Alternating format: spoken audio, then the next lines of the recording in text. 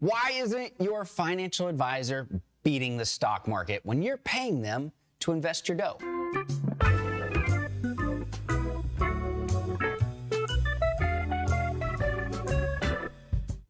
Hey, it's Eric with Jazz Wealth Managers, where we don't just invest your dough, we like to educate you on your dough. So that's a big question that always comes up is why are financial advisors not beating the stock market? Now, if you look around, thankfully we know the industry a bit. We've even talked to other advisors. We get a little bit of insight on what others are doing as well. And I think that there's a big misunderstanding that I want to explain. Now, before I talk about it, I just want to remind you that we're talking a bit about retirement here at Jazz next month for our Wine and Wealth class. So for our clients, we do that every Thursday at 8 p.m. Eastern. So that's something that if you come, just join Jazz. You can check it out. But, all right, there's my commercial. That's that. But so why exactly is this happening? Because I talked to a client the other day, and one client looks at things one way because they're not quite retired yet. And I understand their idea of wanting to beat the markets, but then you have the other client who is now retired who wants all of the upside but doesn't want any downside. Sounds familiar probably because that's most people. Who doesn't want that? But the thing you have to look at, and this is more of just a transparent conversation of what we're seeing in the industry and what's happening and what really clients are asking, and that is, why am I not beating the stock market? Well, what you have to look at is, first of all, your comfort or your risk tolerance for the markets.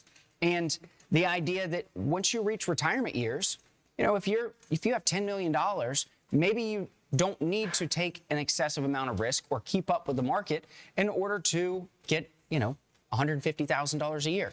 There's not a lot that has to come from the market to get you there. That's one side of it. But then the other side of it is that you really have to look at how much actually can you bear is to see when the market does go down. If you have $10 million in your account and you see the market hit a bear market, 20% down from the highs, well, if you had 10 million, now you have 8 million. That's a hard pill to swallow sometimes.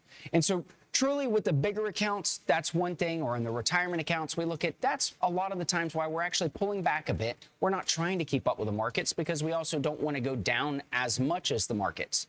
Now, what about for everybody else though? Now, this is one that a lot of people have trouble understanding. You see, I had a client who called just the other day and they wanted to talk about this. So let's go over to the handout on the board and let me explain exactly what I'm talking about. So what this person wanted was, they wanted to keep up with the S&P 500. So they wanted to make sure that they were keeping up with that index. That's a real popular thing. People say, well, you know what? Why not just go buy the index fund instead of hiring an advisor?